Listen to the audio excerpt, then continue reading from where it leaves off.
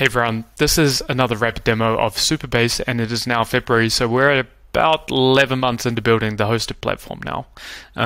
We've got quite a few things to show, so I'm actually just going to highlight a few of them, and then you can read about the most of them in the blog post. And I'll spend some time this month actually going through some examples and things that people are building, showing how easy it is to get started with Supabase. So first of all, a couple of features. We have released this count functionality, and anyone who's worked with Firebase knows that it's quite difficult to get the number of documents in a collection.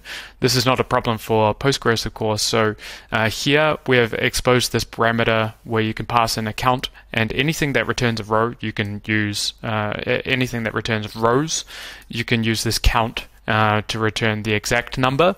Or you can use this planned, and this is basically if you're going to be querying a very large table, getting the exact number can be a bit of a performance hit. So the planned will give you basically a rough number, and it won't have such a performance hit. So check that out.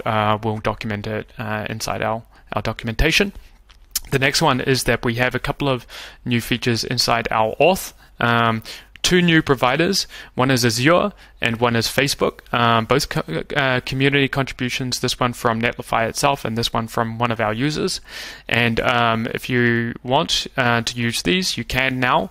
And finally, we have audit trails. This will show this auth audit trail will show sort of logins, logouts, password resets, invitations, anything that's happening with your users, and then logs, which are the lower level logs within your server. Great for debugging.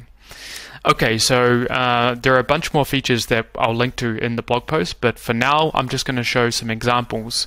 First of all is a server-side components, React server-side components example, and this is forked from Vercel, but we then adapted it to work with Supabase. And if you saw the news last month, or maybe in this end of December, React are bringing out server-side components, very experimental, but if you're interested in knowing how you would run React on your server with Supabase, with auth and everything, then you can check out this fully functioning example, and it's within our organization. We've just forked it.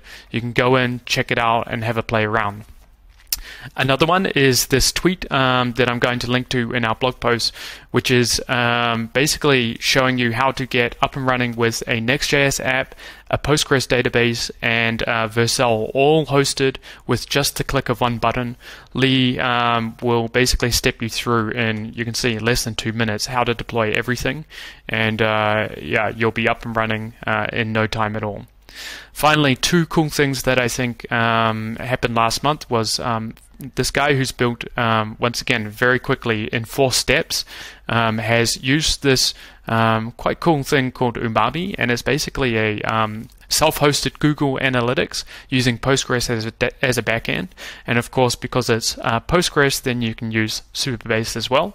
And he has deployed this, and then he uses the schema and just copies and pastes it into his database. So if you ever wanted to do self-hosted analytics using Supabase, I think that's a great place to start.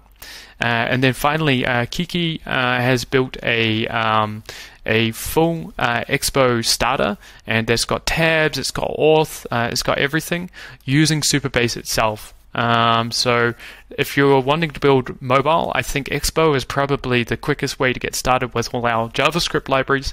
So I'll check this one out, and I'll link to this one in our blog and check it out. Finally, I just wanted to point towards some more resources. Ant this month has done a 3-part series on auth. First of all on JWTs, the second on table access, and the third on user policies and row level security. So I'll link to these inside the blog post. Check them out. They're very, very useful if you're just getting started. So that's all for this month. Enjoy, and we'll see you again next month.